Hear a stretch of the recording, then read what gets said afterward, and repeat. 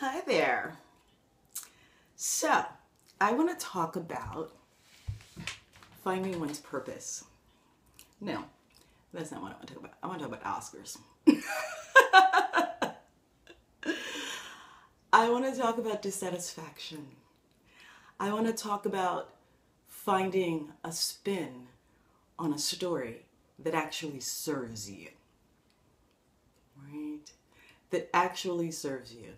Now, what's really interesting about the Oscars that nobody seems to have noticed, right, is that, oh my gosh, Idris Elba, he was snubbed. Okay. For Beast of No Nation. Okay, great. Why did that happen? Well, because they ignored people of color. No. Let's reframe that story for just a minute. Cary Fujinaka is an independent filmmaker, director. He had a script, he shopped it, he asked people for money because he wanted to tell this story about child soldiers, right? He didn't go to a studio. He raised money on his own. I know. The script came through my production company. It was pitched to us. It was an independent artist saying, I'm going to work outside the studio system and make something, right? Because I think it's important. Not because Hollywood wants to make it, not because it's going to make a bunch of money, not because it's going to get me an Oscar nomination.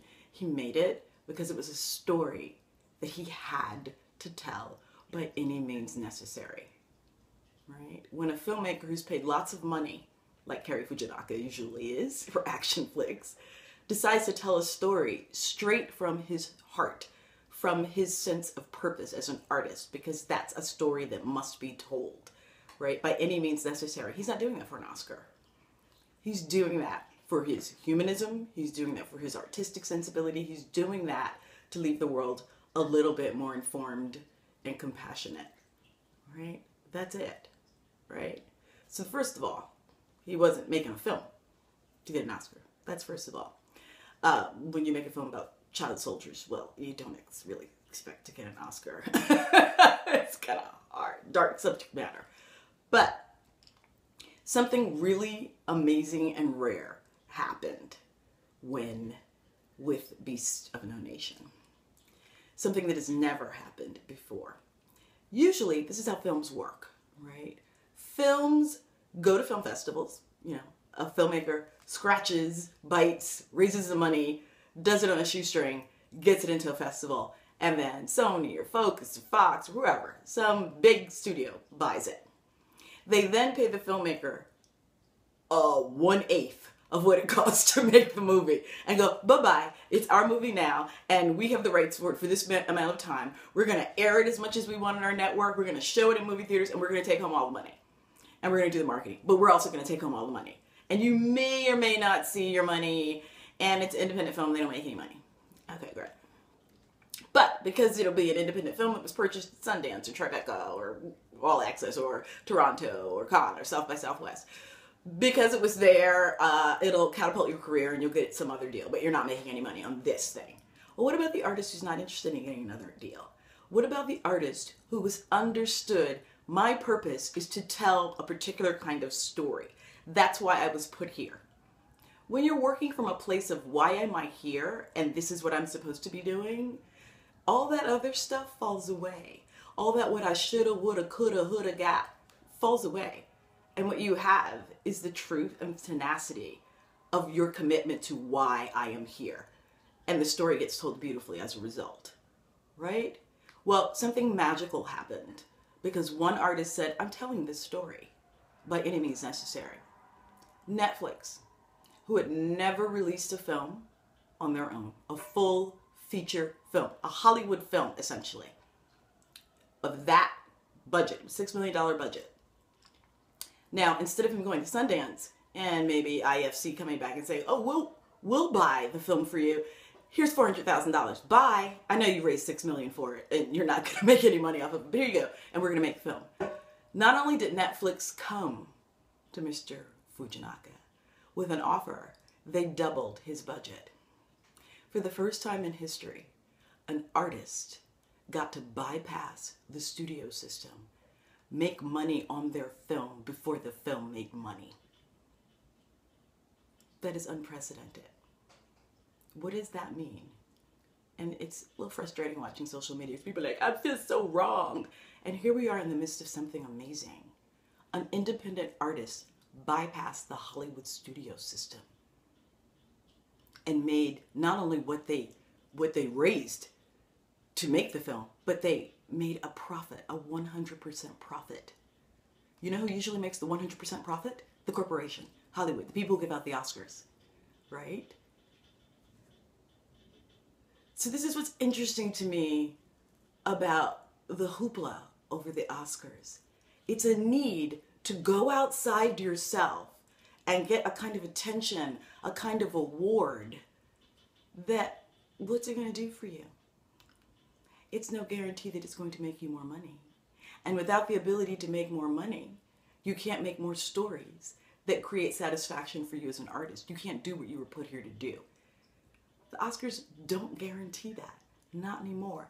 Not in a world where an artist can decide why I'm making art, begin to tell a story because that's why they're here, and make a living.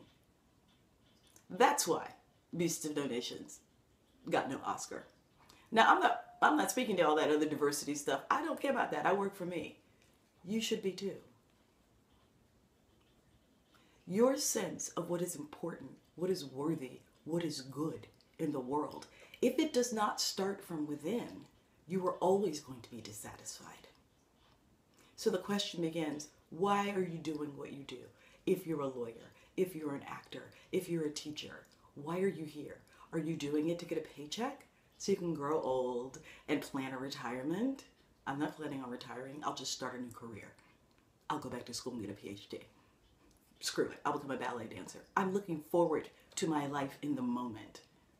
I'm not planning it out so it can be organized and safe, right? I'm staying in the moment and being grateful for the moment and focusing on the kind of life that you shape that is responding to what you need right now. That's what creates satisfaction. That's what creates happiness. That's what the gratitude movements are about. That's what the vulnerability movement is about. What's going on with you right here, right now? Look inside and find out, right? And if there's dissatisfaction, generally internal dissatisfaction and complaint about what the outside world is doing to you is about you not acknowledging that there's something inside that you want to do for you.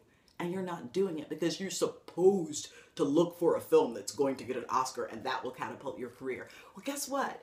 In that formula of shoulds, it doesn't even work anymore in our industry. You know why? Because for the first time in history, you can actually go out there with your own freaking camera and find the story in your heart that wants to be told and write a book about it. Or shoot it yourself and put it on YouTube. Or put it on the internet. Or shop it. Or do a fundraising campaign and make it yourself. The internet has actually given us the power to go after our dreams.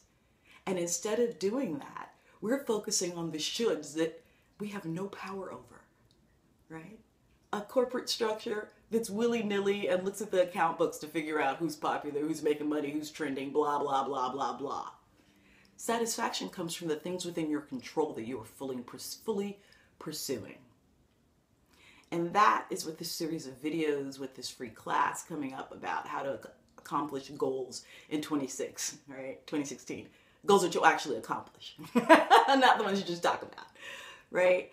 I've been thinking about this since before the new year as I sat there sniffling, going, oh, okay, what am I going to do with my life? I want to go for another audition or something like this. And it's like, wow, this ennui that I'm feeling, this dissatisfaction. I turn on the TV, everything's dark, or it's everybody complaining, or it's something really bad happening in the world, right? Legitimately bad, right? Black lives actually matter. Well, right now, not so much. That's bad. That's really bad, right? Especially for me, because I'm black.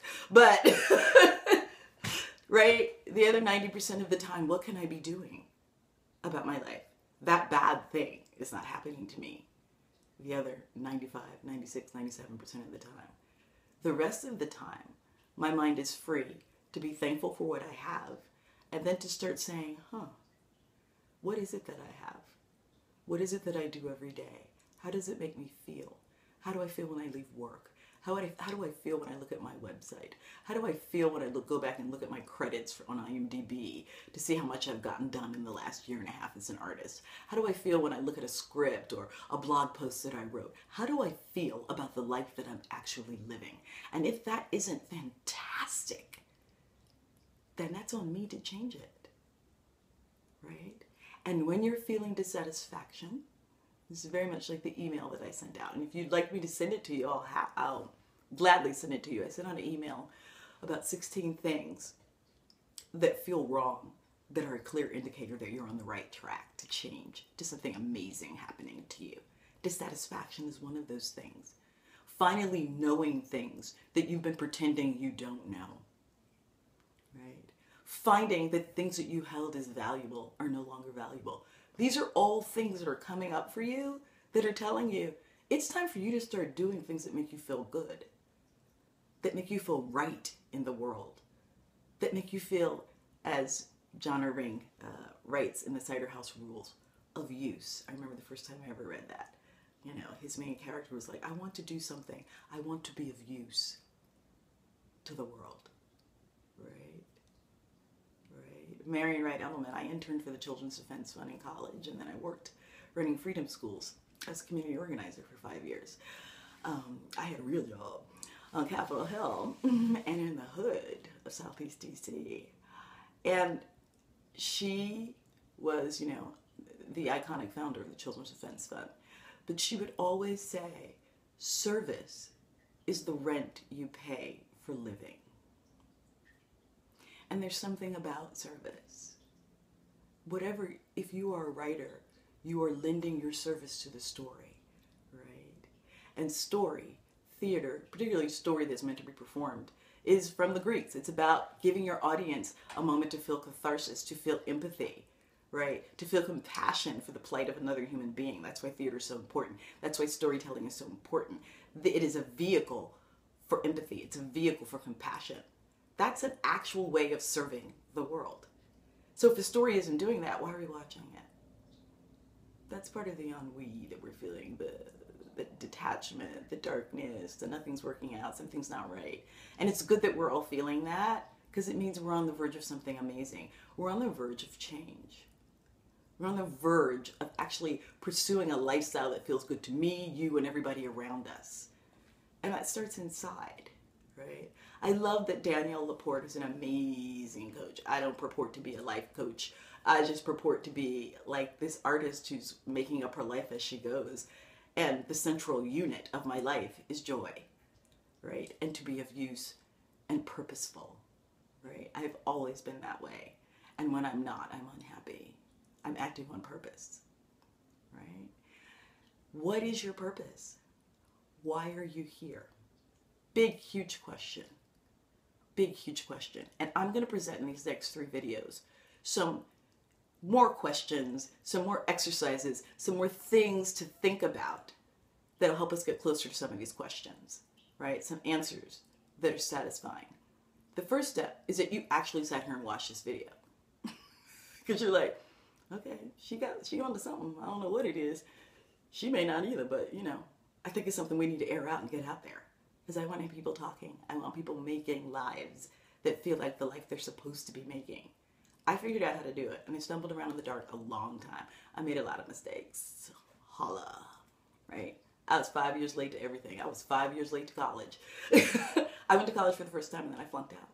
And 5 years later, I went back to Vassar College, and I finished. I'm the queen of not getting it right. And then going, oh yeah. So instead of you stumbling around in the dark or making the same mistakes I did, I'm a wisdom coach, let's say that. I'm a soothsayer. I'm a healer woman, like my great-grandmother. I give the gift of my failures to you as a place to find some joy and some success so you don't have to reinvent the wheel. That's what I offer. So our first question, which I'd like you to spend some time every morning, find a quiet place, do your morning pages, and write freehand. If you want to bitch and moan for the first 3 pages, do it. Just do it every day, don't stop. And then at the end of that week, I want you to go through those pages. What are you talking about constantly? Is it your job? Is it your boss? Is it your crappy auditions? Is it your landlady? What are you talking about constantly? And how do you feel about the thing that you're talking about? See, because the clues to who you want to be and the life you want to be living and what you want to be doing are all there. They're screaming at you. You're actually just not giving them a place to get through the mire and the noise to be heard. The mire and the noise is the busyness of your life, the running hither, thither, and yon, the spending hours and hours on social media talking about the Oscars, some shit you can't do nothing about, right? That's noise. The morning pages force you to turn off the noise, right? And really start getting closer to things that give you joy. And when you first start the morning pages, some of the things you're going to find is that you bitch and moan, right? You have to dump out all of that, right? To make space for the goodness. So write 3 pages. It ain't got to be a gratitude list at first. Just write every day. Don't quit on yourself every day. I promise you at the end of a week, you will have a list of things that, 1, need to go unequivocally, and it'll be right there in paper. 2, that you absolutely love and you're not doing. Those are the keys. The 3rd piece is dream writing. Can't remember your dream? Make a note. There's a great app called Sleep Better. I love it. It monitors your sleep while you're sleeping, and it tells you how much deep sleep, how much, light sleep, how much you're awake, and the quality of your sleep. And then at the end, when you open it in the morning, it says, how do you feel and what were your dreams like? I always write down my dreams, because your dreams are your soul going, you see all that bullshit that you're wasting your time with? Where you're supposed to be is here, writing, telling stories. What you're supposed to do is quit that job that's keeping you from your dream of staying at home and writing a book. Right? Your dreams are your subconscious screaming at you. You have to give them a room to be heard. That's where the morning pages are. I want you to do that for 7 days and come back and tell me how it went. I want you to ask me questions. I'm telling you, this shizazzle works. When I come back in the next video, we're going to take it from the next step of how you start to analyze what keeps coming up in those morning pages and where the clues are to start getting some answers to these questions about what makes you happy and what you feel good at.